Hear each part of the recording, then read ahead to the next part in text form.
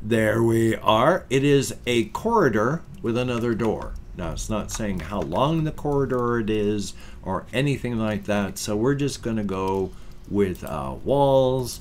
Let's make it like a 2-length corridor, and it just said it had another door. So, okay, we'll make it another door at the end. Bingo. It is a corridor, so we're not going to roll for monsters. We're not going to roll for treasure. But we are going to come up here and open this door. So let us roll to see if that door is open, shut, locked, or whatever. Oh, well, no, come on. I'll go with a 3. It's locked.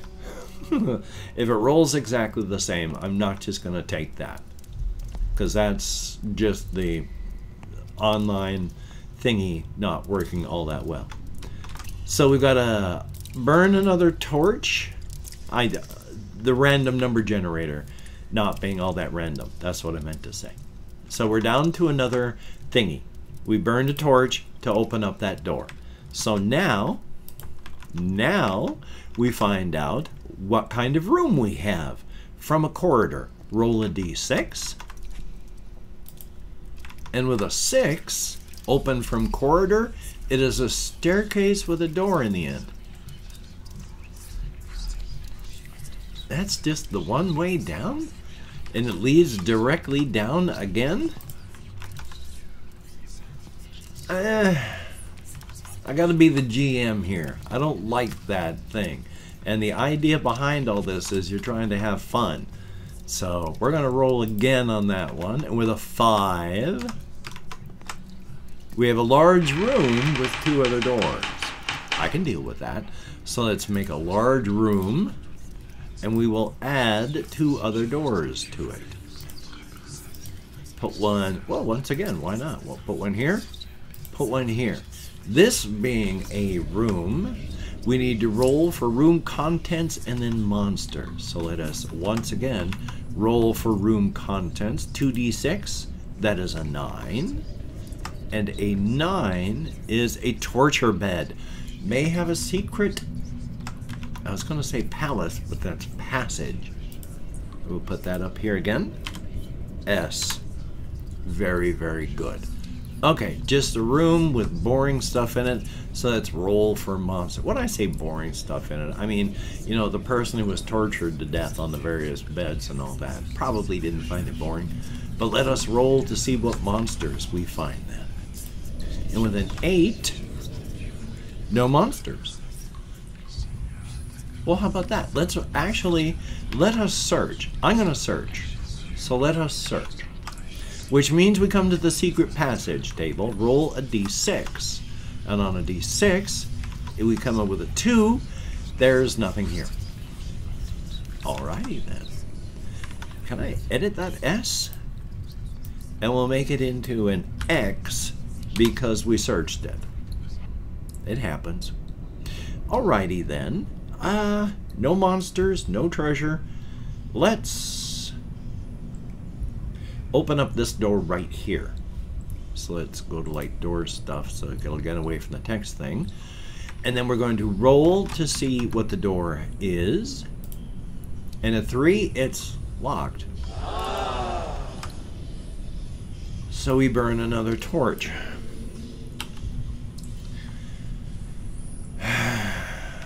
Alrighty then. Let us take a look first and see. It is from a room, correct? Correct.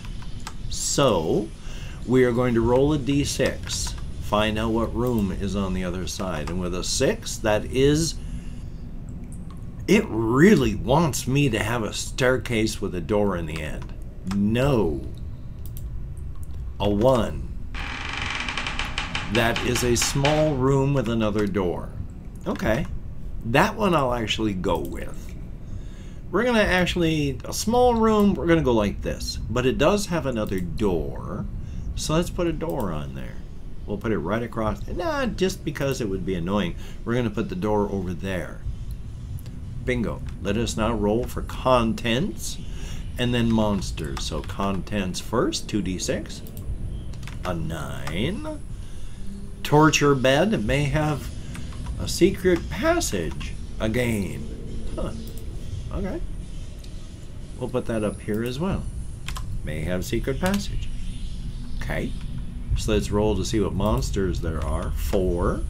And with a 4, there are 2 orcs. Oh boy. Oh boy. These are...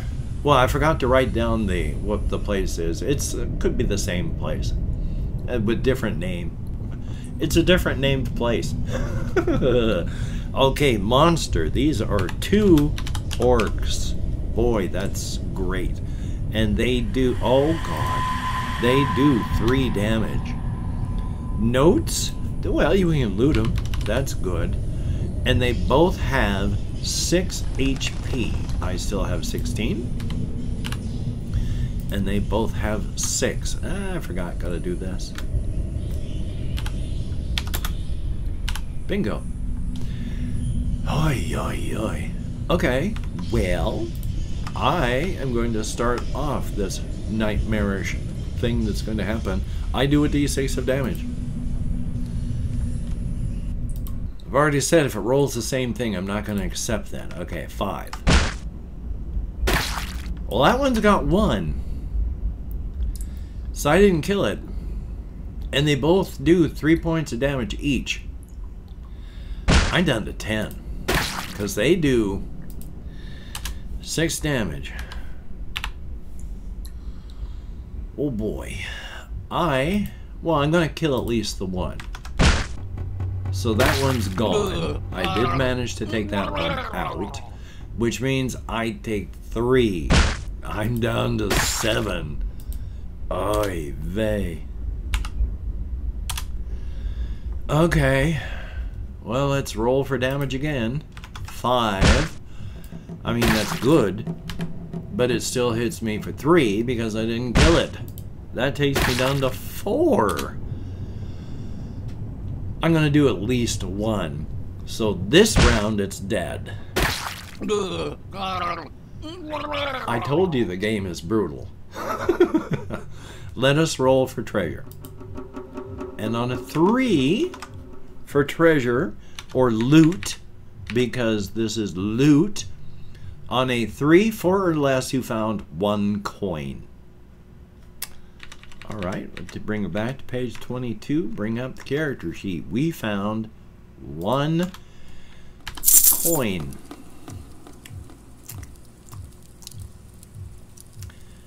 And I've only got 4 hit points left. Unfortunately, that's not going to change. I mean, I can leave the dungeon. And I can spend 1 coin to heal. But then I got to fight my way back through here again. I'm going to do it, though. I am going to leave the dungeon. I am going to... I've got 1 coin. And I will be down to...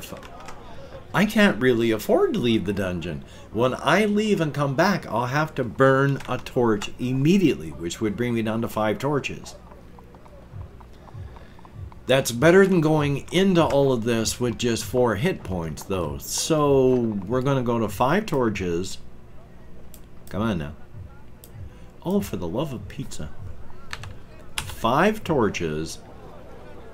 0 coins. But I'm back up to 16 hit points. There. The orcs are dead, so that's good. And I'm back up to full hit points, but that means we are back here. And I have to roll for monsters again. But I'm at full hit points. So let us roll and see if any monsters are in this room. 2d6, it's a 10. And in a 10, there are 3 fungoid. They each have 4 hit points, they do 2 damage, loot, and they regenerate. When they regenerate, when you get a roll on the damage roll, it recovers 6 hit points.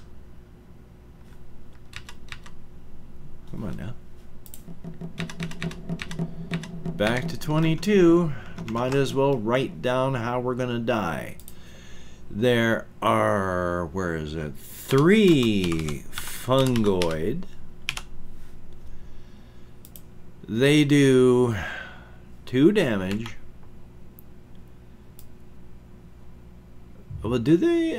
Yeah, loot and regenerate. And they have, where is fungoids again? 4 hit points each. 4, 4, 4. Well, I'll start the attack. I do a d6. 3. Oh, goody. Because they do 2, which is 2, 4, 6. I'm down to 10 already. I do at least 1 damage. This one's down. They retaliate with 4 because there are 2 of them alive. That leaves me at 6.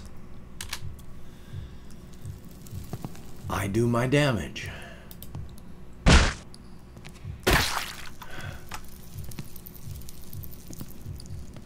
And then I take 4 points of damage, which leaves me with 2. If I don't do at least 3 points of damage, I'm going to die instantly. Okay. That one's dead. Which means I take 2.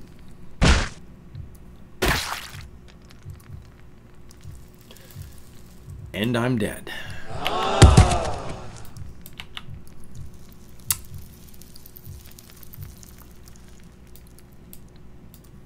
So quickly rolling up a new character that just happens to be exactly the same as my previous 2 characters, who has no coins and 9 torches. So this is the 3rd character in the past 35 minutes going down into this dungeon.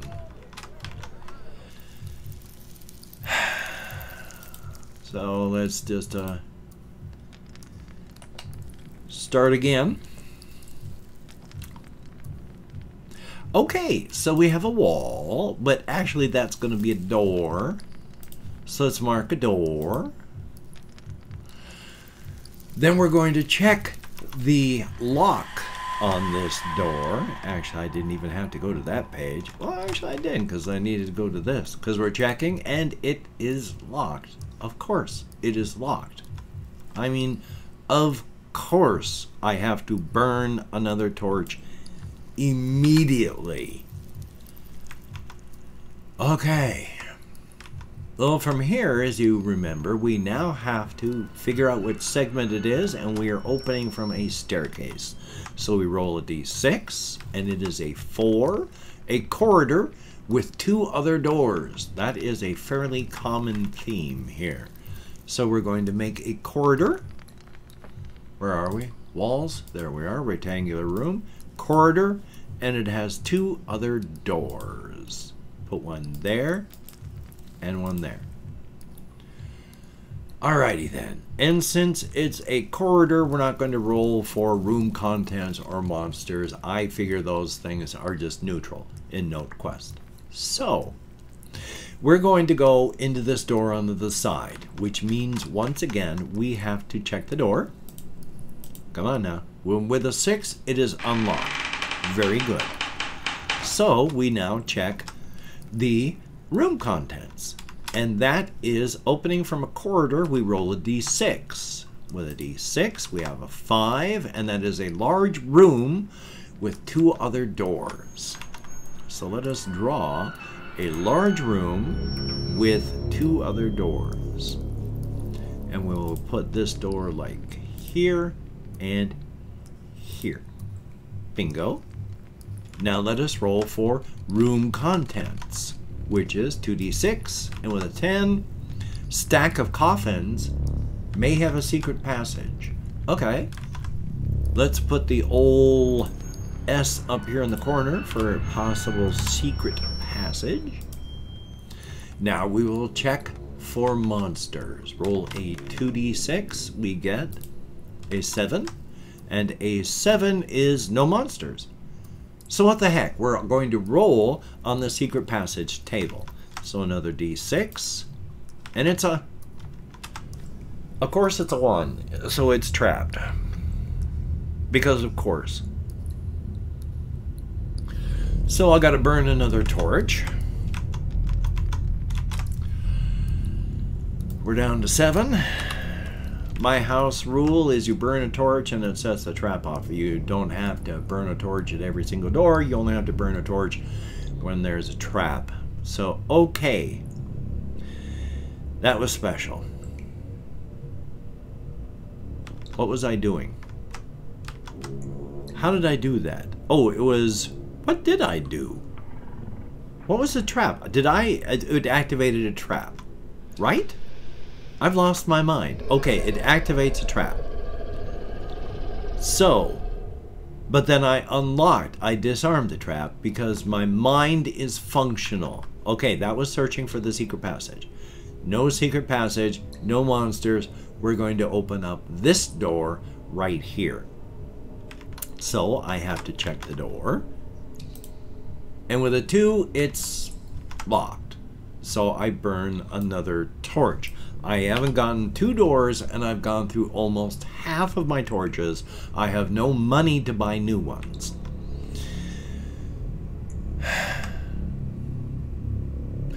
So now, but that was a 2 on the, which part of the thing? What part did I just do? That was checking a door, right? Yes. Right? Yes. I just checked that door. I am losing my mind. My sincere apologies. I love having severe ADHD. Okay, let us roll then for room contents. And for room contents, we roll a 2d6, and that's a 10. And on a 10, stack of coffins may have... I didn't check the door type, room type. That's what the problem was. And it's from a room. So, d6. Whew. I do have brain, I promise. But still, that is a large room with pillars. Okay. So we're just going to make a large room. Tokens. Not the kind of tokens that I would be thinking of. Shapes? Okay, circle. Here, just boom, boom, boom, boom. 4 pillars, no rooms, no doors. Okay. That's fine. And it's may have a secret passage. Okay, we're going to put an S in there because, again, you know, might as well check. Now, I did check this, and now, so that's, that was done because it's a trap. Might as well check for monsters now. So let's roll and see what we find. A 10. On the monsters table,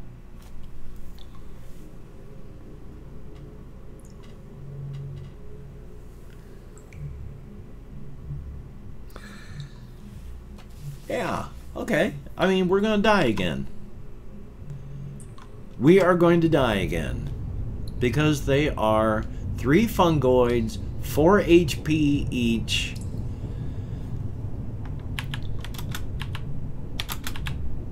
Let's see just how badly this goes. I am upset at the dice today. I roll a 6. Actually, that takes out the first one. They still do 4 to me. So that's 12. I do damage. That's bad because they still do 4. So I do my damage. No. 4. That takes that one out. Still does 2 damage to me. So I roll.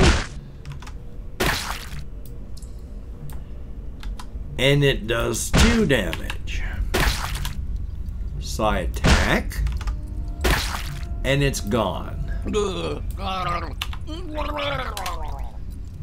Once again, unfortunately, I now have 4 hit points again, but this time I don't even have any coins to go and buy new torches. I forgot that I had the freeze ray though.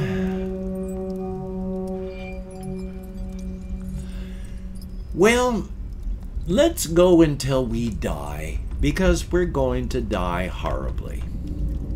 We come back down here and we're going to check this door.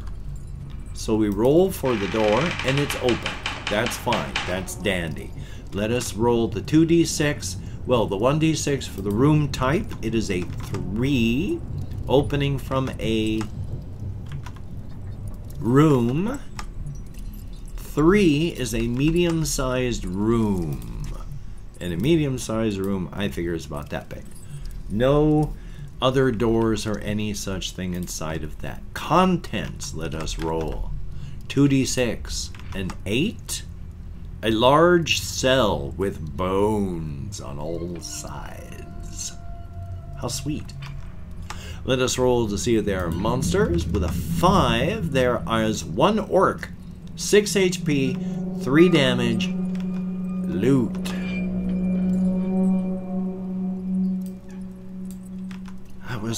That was 6 HP. 6 HP. 3 damage. Unless I can kill it in 1 shot. It's down to 2. It does 3 points of damage, leaving me at 1. Can I take it out? Come on. 2. 0. I killed it. I have 1 hit point left. It has loot. With a 4, I find 1 coin. I don't have enough to do anything but buy torches back in town. So you know what? We're going to go back to town. We're going to buy torches. I can't heal. I don't have any money to heal.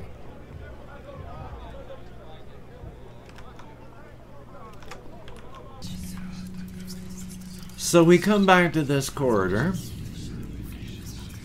And we enter this room and we roll for monsters. 2d6, and on a 6, 1d6 goblins, 3 HP, 1 damage.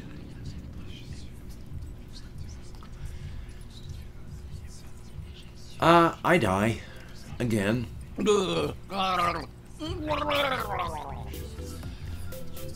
I just wanted to show everybody, you don't need to have a table, you don't need to have physical dice, you don't need a piece of paper, you don't need a pencil, you don't even need a physical rule book. I have just played several quick games of Notequest, went by really quick, and it was all on desktop, all with the online stuff except for my local version of the extended quest rules. And if you just want to play Notequest, you actually don't even have to pay any money at all. I can speak English, I promise. Because all of this, the extended quest is $2. Notequest is free. And every other thing here that I've used, the dice roller is free. This mapper is free. This is just WordPad. This is just Notepad. And using this and the free, I can't even remember what this thing is, what the, it's Foxit PDF reader. It wouldn't have cost me a penny, and here it all is. So, thumbs up on that.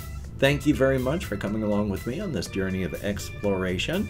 Next time, we're going to do a different game, hopefully something like Treasure Quest. So we shall see. Again, I can speak English, I promise you. So, until we meet again, you take care. Have a great day today. I will see you on the flip side, and that is indeed a very good thing.